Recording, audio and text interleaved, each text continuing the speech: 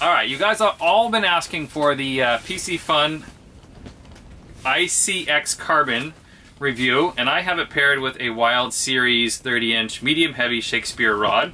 This is 10-pound Suffix ice line, and I have a 8-pound leader on it. And one of the reasons I bought this was because it has this magnetic drag system, or magnetic, not drag, but it's magnetic release system. So there's a tiny little adjustment screw there, and what that does is you can dial in the weight so you don't get any backlash.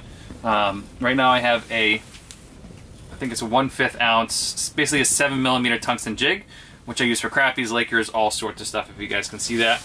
So how to use this is you basically dial that in, and then what I like about this reel is you can either trigger it forward, and that's full unlock. I'm going to dial this in more, increase the power, and basically it pushes the magnets forward, which creates more tension on the reel, so it doesn't backlash as much. You can also drag it back, and it'll automatically click, and you can also just tap it forward, and that will also release it. So I like all of that, and I really want to love this reel, but I don't love it. I like it, but I don't love it.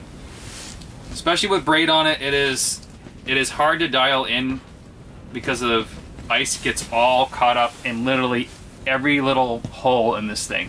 It gets caught up on the ice outside, it gets caught up on all these ridges and stuff like that. It looks super cool, but braid or any kind of line gets stuck to that surface. It's kind of like clingy and textured. It gets stuck to there, and it's just an absolute nightmare.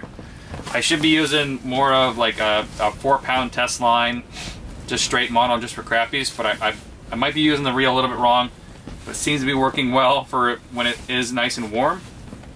So I want to love it, but I just like it. I'm giving it 1 thumbs up out of 2, basically.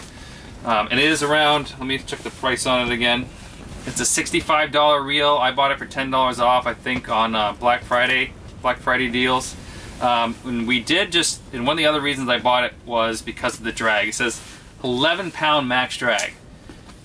Do you guys think that this little drag system in here can do 11 pounds? Well, it can't. We just tested it on a pull test, straight pull test on 2 different scales, and it came out between 2.4 pounds and 2.6 pounds of drag pull, which is just not even close to the marketed drag pull. So I don't know. I'm reading the specs right now. You guys can see that. Max drag is 11 pounds or 5 kilograms. It's not even close to that. But I will have to say that the reel's nice and smooth.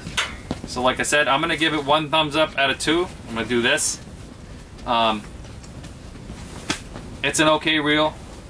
I might try something else for Lakers. That drag system is way too low for anything that is big, and we just had a gigantic fish come in, and it would have just taken forever to reel that fish in with that drag. So that's my review. I've been using it for the last since the middle of December, or actually since January 1st. I've been using the whole month of January, and I'm probably going to take the braid off and run straight mono, and I'll probably like the reel a lot more. But for those sensitive bites, you really want to run braid, depending on deep you're fishing. Well, thank you guys for watching.